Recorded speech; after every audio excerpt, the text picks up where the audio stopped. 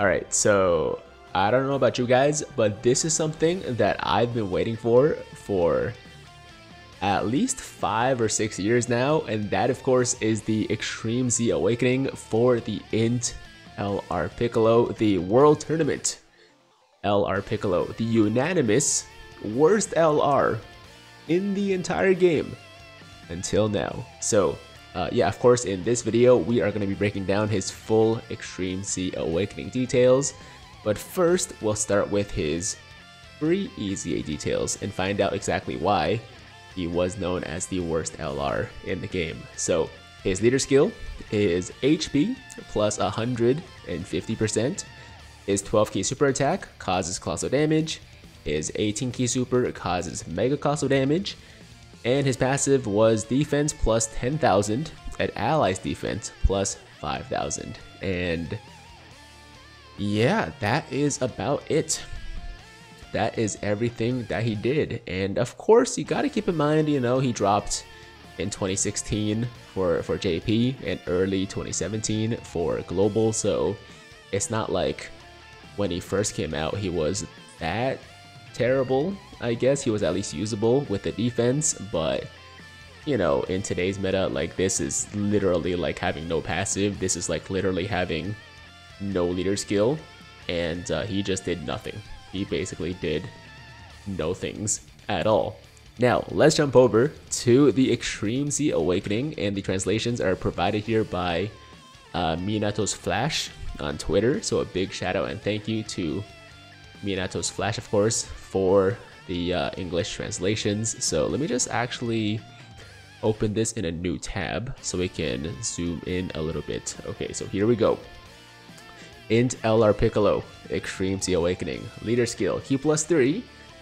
This was a mistake. It's HP plus 150%, and then attack and defense plus 90% for all allies. So basically a rainbow leader skill, attack and defense plus 90%, Q plus 3, and then 150% HP. 12 key super causes colossal damage and greatly lowers enemies' attack. 18 key super mega colossal damage and raises allies' attack by 30% for 1 turn. And then passive is key plus 3 and defense plus 200%. Attack plus 200% based on remaining HP. The more HP remaining, the greater the boost. All allies key plus 1 and defense plus 20%. When there's a character whose name includes Gohan Kid on the team, then all allies key plus 2 and defense plus 20% in addition. So if you have the Kid Gohan on your team, then he's giving key plus 3 and defense plus 40% as his support passive. And then finally, when a character whose name includes Gohan Kid is attacking in the same turn, plus an additional defense plus 100%, and guards all attacks in the first slot. That is by far the best part of this passive, the most useful, the most exciting part of the passive. And yeah, he's gonna be a defensive monster, man. I mean, this guy's gonna be getting, I think, somewhere between 400 to 500k defense. And on top of that, you factor in the guard, and he's gonna be a really freaking good tank, man. He's gonna be a very good tank. Now, offensively, I don't think we should really expect too much from him, because I mean, that's not really what the card is meant to do, right? That's not what the unit is meant to do.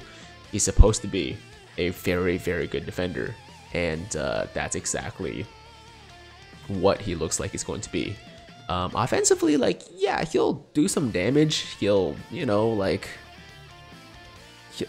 he'll do something. He'll do something offensively, but it's not gonna be that much. It's not gonna be something that's gonna really impress anybody, but I think he will make up for it in the defense department, and he's gonna pair well with the new LR Kid Gohan, right? The part 2 LR Kid Gohan. So there's also that.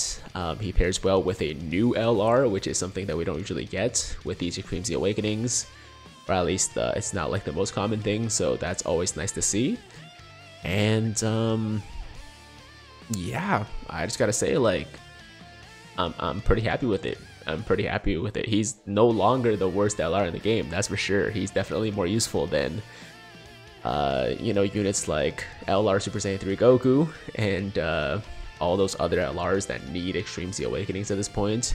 I definitely see myself running him, at least on a couple of teams, Namekians for sure, and a few others, but yeah, good passive there. Links are the same as before, teams same as before, but in case you guys don't know, Gaze of Respect, Prodigies, Brainiacs, First Awaken, Shocking Speed, Experienced Fighters, and Legendary Power. And categories are Namekians, Worthy Rivals, Bond of Master and Disciple, Battle of Wits, Gifted Warriors, Planetary Destruction, Saiyan Saga, and Earth Red Fighters. So that is the INT LR Piccolo Extreme Z Awakening. I like it. I like it. He's not gonna be crazy broken or busted or anything like that, you know, like don't expect the world from this unit because it's still a free-to-play world tournament, LR Extreme Z Awakening at the end of the day, so it's not gonna be game-breaking, but it's really good for what it's supposed to do, which is just be like a wall, you know, just be a great tank for people that are maybe struggling with some events that hit really hard, right? So yeah, I'm good with this. I'm happy with how he turned out, and of course, let me know in the comments what you guys think about this EZA. Are you as impressed as I am, or at least as satisfied as I am, or were you maybe expecting more? I know that he definitely could have had more attack. He definitely could be doing more damage, but once again, that's not the purpose of this unit, so I think that's totally fine. And yeah, guys, thank you so much for watching. Look forward to part 2 of the 8th anniversary celebration. I definitely will be doing some content for part 2 as well, especially some summons, so definitely keep your eye out for that. And that's the video, guys. Thank you so much for watching. As always, if you liked today's video, then make sure to like the damn video. Sub to the channel if you're new, hit that notification bell so that YouTube knows you want to stay up to date with all my latest content. And until next time, have an awesome day. I'm Tiger with Tiger Uppercut Media, signing out.